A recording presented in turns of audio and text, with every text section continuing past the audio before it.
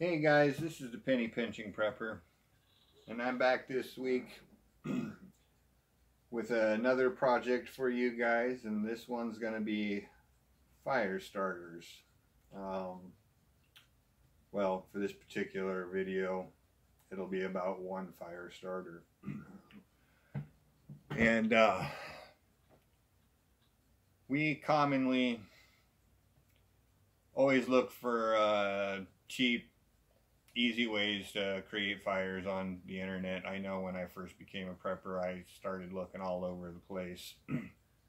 And the one I commonly came across, I'm sure you guys are all familiar with, and that's the cotton ball and the Vaseline, right? And so for an example, you know, here I have everything ready here somewhere.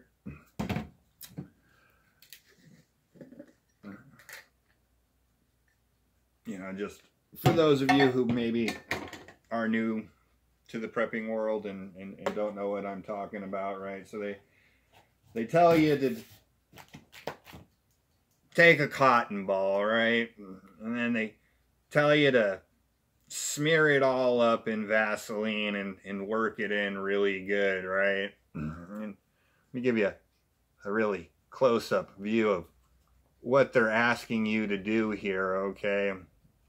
And you see how nasty and messy that really is. It's really a pain in the butt, and you end up with more on your hands than you do on the cotton ball, right? And then they tell you, oh, put it in a medicine thing, right? So you put it down in there and you stack a few of them up, right? I'm not going to go through all that.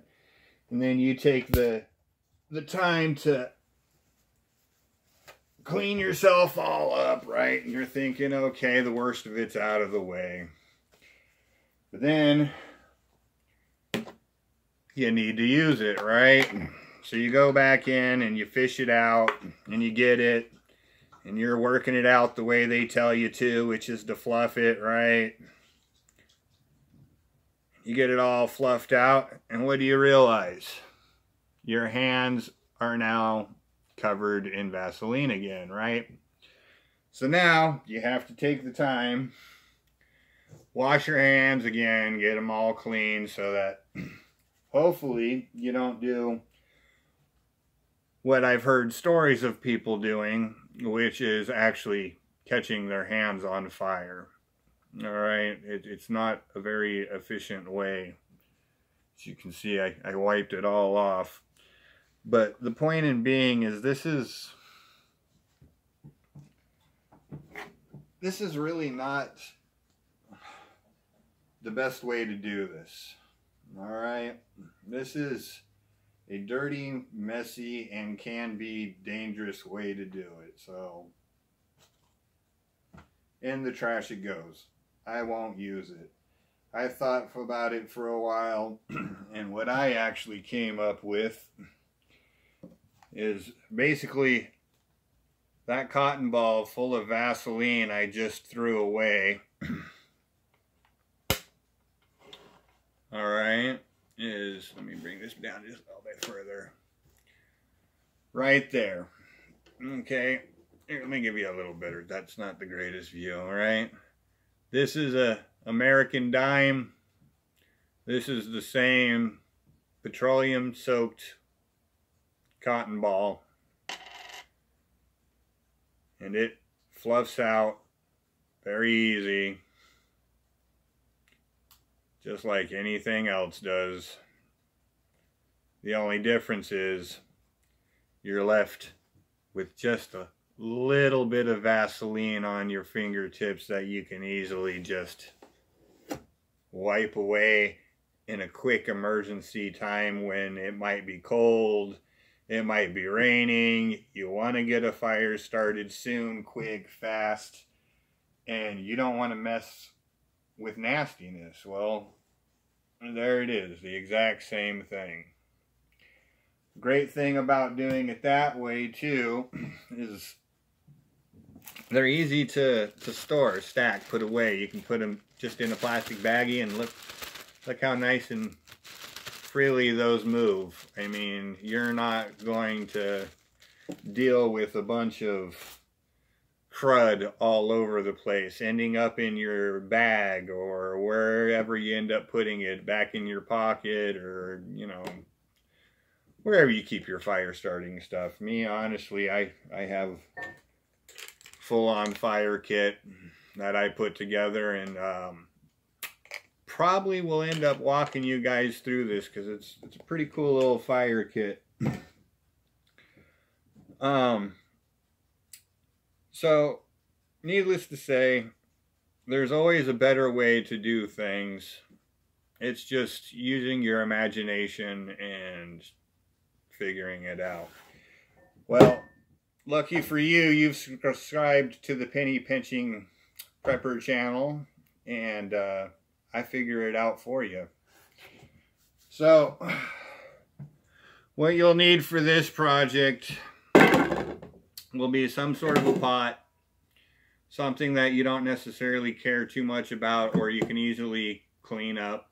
All right.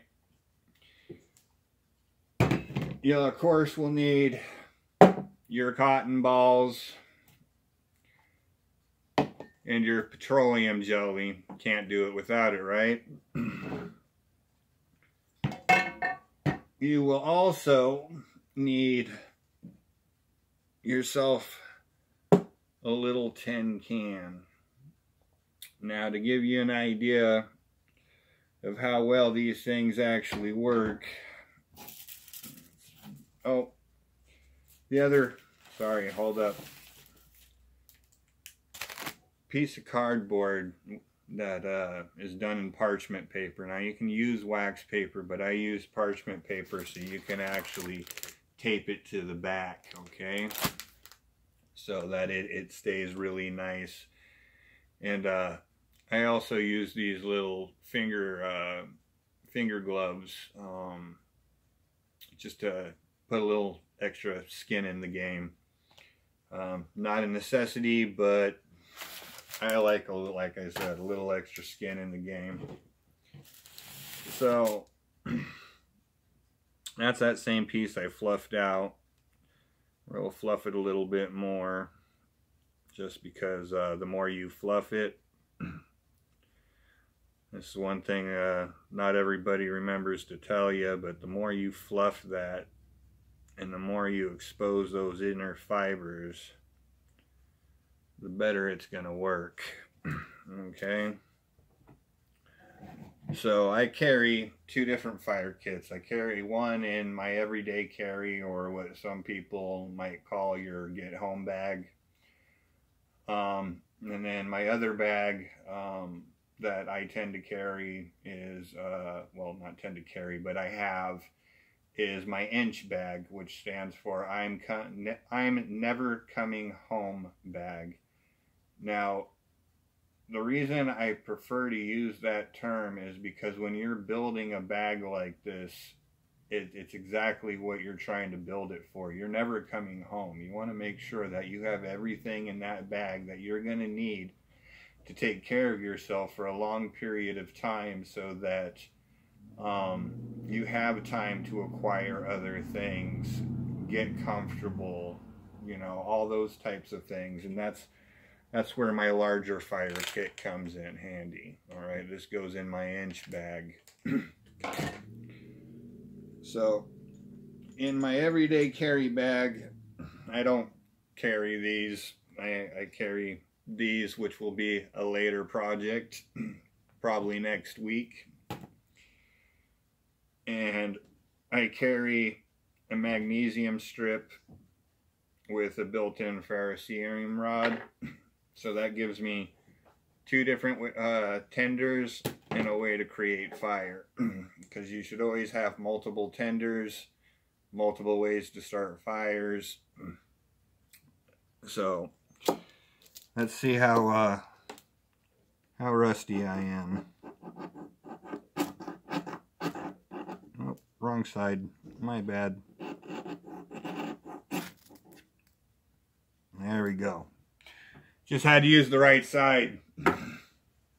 But so these little things, they They burn for a good amount of time. They put off a really good flame. They're clean. And they're really super easy to make. And I really look forward to showing you guys the steps that it takes to make a quick, easy, simple, efficient fire starter the size of a dime. And might I mention, clean again? Nobody likes a mess when they're already in muck. Everybody likes to try to stay as clean as they can when they're trying to survive. You know, that sense of human, you know. So who wants to deal with a bunch of grease? Let's be honest. So tune in at the end of the week, Friday, and I'll take you step by step on how to make these, and hopefully we'll have a little fun doing it together. I look forward to doing this and many more projects with you that are way more simpler than, well, my first project. So remember, God's good and God bless, and tune in Friday on how to make what I like to call my fire buttons. See you then.